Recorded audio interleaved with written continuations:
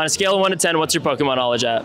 7 or 8. For $1, what's the name of this Pokemon? Corsola. It is Corsola. Good start. For another $1, what's the name of this Pokemon? Roserade. It is Roserade. What's the name of this Pokemon?